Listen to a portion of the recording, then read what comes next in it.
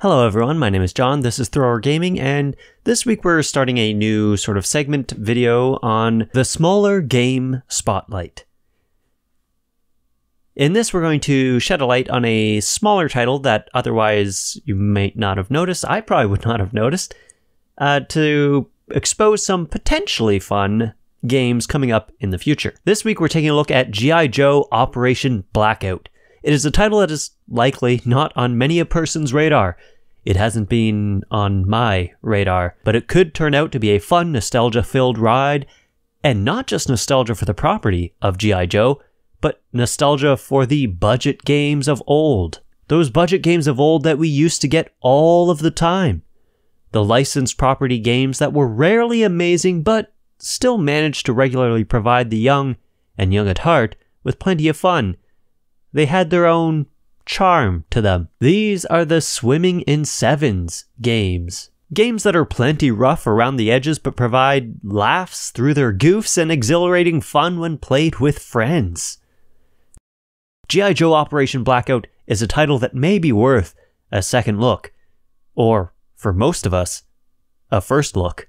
Operation Blackout is a title that is being published by Game Mill Entertainment, a small, lesser-known publisher, one that I was not aware of, that has been tackling licensed properties, turning them into, well, games.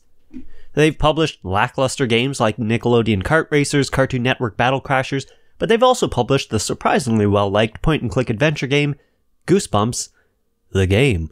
Other upcoming games from Game Mill include a second Nickelodeon Kart Racers and a Cobra Kai fighter. But enough of the publisher, and back to the game itself. Publisher Game Mill touts that G.I. Joe is back, and says in regards to the game, quote, G.I. Joe Operation Blackout is a team-based third-person shooter where you play as your favorite characters from Team G.I. Joe and Team Cobra. Experience the action from both sides as you help G.I. Joe restore order and lead Cobra to world domination.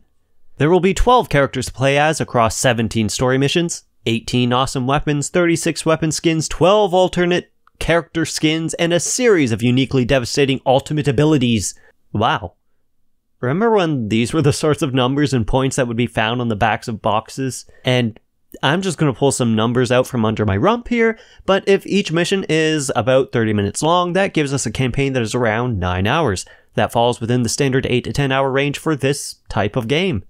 One of the most standout points about this game, though, is that it will have both local co-op and local PvP. Being able to experience the story with a friend in good old couch co-op will certainly amplify the fun. And if you can get a group of 4 together to goof around with a competitive multiplayer, well, that's even more fun to be had. My mind drifts back to times with 007 Nightfire and the incredible local multiplayer that it provided. How fun that was.